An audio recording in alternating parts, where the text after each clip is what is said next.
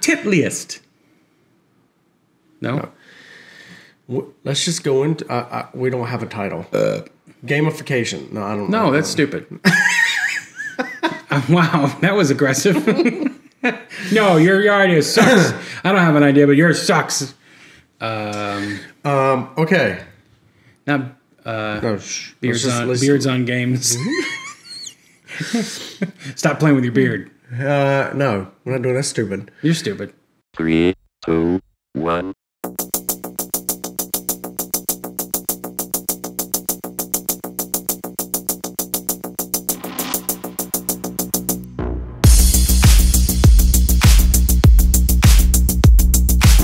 Hey guys, my name is Corey. I'm Kyle.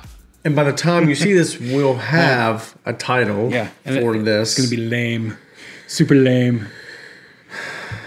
I'm already tired of this. You're tired of me. No, I'm not tired. So we did Kyle's last idea, which is oldies but goodies, and we uploaded it and it got blocked. All because of Thank you, Don Henley. Don Henley. All because of Don Henley. Fucking Don Henley. So that's going to be on our Patreon page. We're going to do another one and try to put it on this one. So we're going to continue this oldies but goodies trend. But hopefully we won't get any butthurt freaking 80s musicians trying to... Anyway, they're not going to watch it. This one's about games. Yes, games. And we're both gamers. You can't see it there, but I actually have a PS5. I don't. I still have the PS4. Third world country. But honestly, I haven't played it in a while. We're playing Elden Ring. And I haven't played it in a while. Every now and again, it'll say Corey High's online. I was like, oh, no shit. But then I realized it's probably Liam. It's Liam playing some stupid baseball. What's he playing? The show. The show, yeah. So we're going to do... that was a face pube. We're going to do... I hope there's gamers out there that will jump into this channel. I hope so too. I hope there's gamers that like they're subscribed to us and like, oh shit, they're doing games now. Yeah. And then they see like what we're doing and like, nah, you guys suck at this. Fuck this. So we'll try to really expand this and maybe put some gameplay of our own videos. Ooh. We can go back old school. Oh, we got some funny shit. Yeah.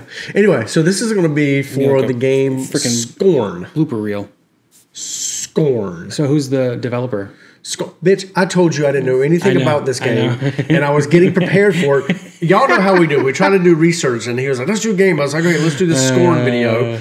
And I do know that it is, for fans of horror films, horror games, it should be fun. I guess this is kind of like Dead Space, stuff like that. I really don't know. I really don't know. So, if y'all know, let us know. But we're going to watch the trailer. Yeah. Give you whether we would play it or not. Yeah. And then we'll go. So, here we go. Okay. Scorn! Desolate and decayed. A grisly nightmare of macabre perception. Greetings. I'm your host, Doug Bradley, and I invite you to join me as we explore Scorn's mesmerizing labyrinth of odd forms and somber tapestries. So it does feel very Dead Space-like. It does. In the middle of a desolate hellscape, filled with biomechanical contraptions, part flesh, part machine. The H.R. Giger inspiration there. An industrial civilization, From now Alien. lying in decay. You know Doug Bradley is, right? Yes. Okay. A hidden fauna sleeps within the underbelly of the world, wanting nothing more than to be left undisturbed. Scorn has been carefully crafted with great attention to detail. Everything is focused on building a specific atmosphere. From a unique organic ecosystem to an unsettling soundscape created by Ethek and Lustmord. Scorn has no dialogue, so most of the storytelling comes from the environment, discovering the ever-present symbiotic relationships and how things are connected equips you with the tools to progress. While there is shooting within the game, Scorn is not a shooter. Every encounter must be carefully considered. A wrong choice could be deadly. I hope you've enjoyed this glimpse into the twisted world of Scorn. The team at Ebb Software can't wait for you to uncover the secrets of this unique world as you experience Scorn firsthand this October.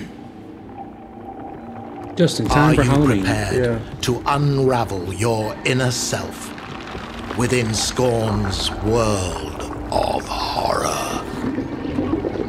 So, yeah. Yeah, I'm not seeing PlayStation on there. Maybe that was just because it was a premiere at an Xbox show. That could be. I mean, it's a big stream thing. I mean, was it Steam? Steam. Yeah. So, I mean, first off, I'm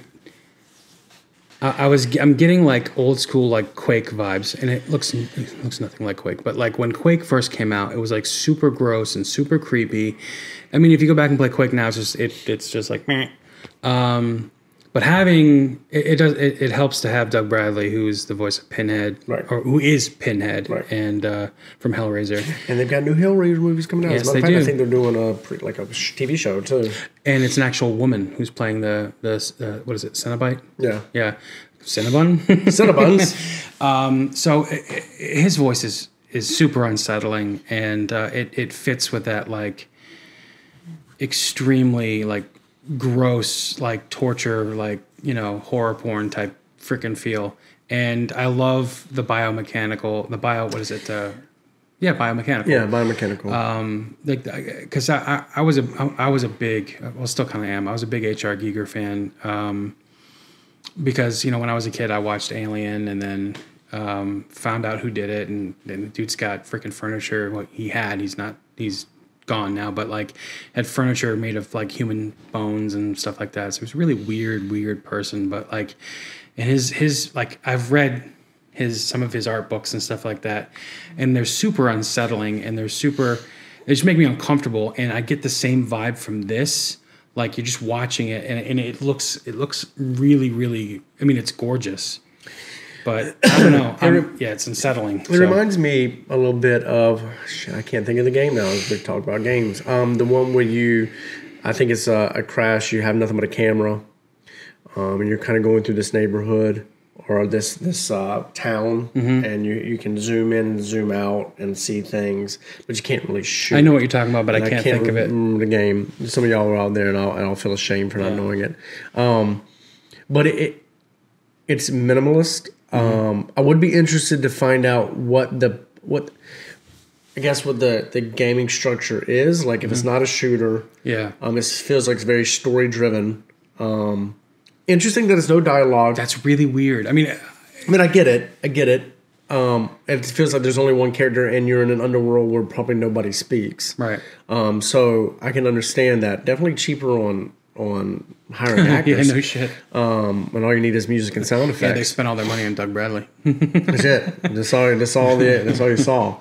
I don't know. I would definitely play it. Yeah, I'd love to try it out. But I don't know that if it will hold my attention. Now, it could be completely wrong because all we're going off of is this 2-minute video. Yeah. So please don't get upset when you're like, you should probably have done your research and look more into the game. This is strictly like we're just going based off of this. Yeah. Would you play it if you saw it, I would. I would play it. Oh, absolutely. It just, what's that game? Outlast? Is that the game? Outlast. Maybe that is out. He goes into the insane asylum with a camera. Yeah. And I think they did like 1 or 2 of them. They did 2 of them. That game, that was the first game I played on Xbox One, I think it was. Yeah. And I remember playing it, and I brought it over to my dad's. And I'm like, all right, check this out. And within, like, as soon as you get into the asylum or whatever you're going into, as soon as you meet that large dude, and you're looking at through night vision, so his eyes are glowing, and I'm like, fuck this, and I couldn't get past that part. It just I don't like feeling helpless. And there was another game that came out, and I can't think of the name of it, but it was made by the guys that did Resident Evil 4, and it's super gross and super graphic, and there's one guy stalking you the whole time, and like you have to hide from him. Manhunter? No, I don't think so. No, that's something else. But anyway, there's one more game I think that this kind of reminds me of, and again, that game's probably more a shooter, but but I'm talking about in the aspect of looks gorgeous, has a great like storyline, but just didn't draw me in. Mads Mikkelsen. What was the game? Grandma did it after. Shit, now I can't remember.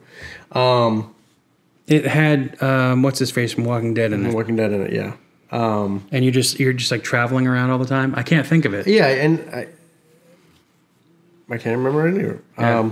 Anyway, I had that. Yeah, when COVID hit, like you drove by my house and you got me a copy of it and you left it on my porch. You're like, Merry Christmas, bitch. I'm like, what? Oh, Death Stranding. Yeah. And again, I played it for a little bit. Yeah. And then I was like, I don't know. It didn't keep my attention. It's because the whole game for me, it's just quests. Yeah. It's the whole game. I'm okay with that. If you have a main story, like with Witcher, like with The Witcher 3. Witcher is all amazing. It's such a good game, and like you have a main path to go to, but you have so many side quests that you can go on. It branches off. Or like Grand Theft Auto. Yes, I get it. I love like tasks or fetch quests or whatever the hell they're called. When they're in context to something else, but like when the whole game's that way, it's like, okay, I'm really bored. Well, I'm going to say something, and this may bring the whole community down on us. I've not played any other Souls games besides Elden Ring. Well, I played Bloodborne, but I played for that for 10 minutes and I was done with it. You're like, it can't be that bad. I'm like, play it, fucker. And then you're like, I hate this game. But my complaint about Elden Ring, which is an amazing game, is the lack of the quest-like system. The direction. Yeah. There's no direction. I mean, there are definitely quests and things to do. Like, you feel your way through it. Again, not a Souls player, so I know that that's the platform that if you played from the beginning, you get used to. Yeah. But for somebody who came from like Skyrim and Witcher and stuff like that, it's a little disorienting. So that's what I'm hoping like this isn't. It's like just feel your way through it and good luck. It's probably going to be like that though. Yeah. But I do like horror games. I saw that they're doing Silent Hill. Mm-hmm. Yeah. Isn't Codeless? I think is the company that's doing it. Oh, is it? I thought it was no. Hideo Kojima. No, I don't know. Not unless he's with this company. Oh. Anyway, Scorn. Well, let's see what you think. What do you think on this playlist that we're doing that we don't have a name for yet? Yep, it's called Mad Gamers. The fuck. We'll think of something. Yeah, put it in you never mind, I'm stupid. My name's Kyle. We can't put it in the comments. Because the video hadn't been released yet. My name is Corey. Shut the fuck up. My name's Jim Bob Fucknuts.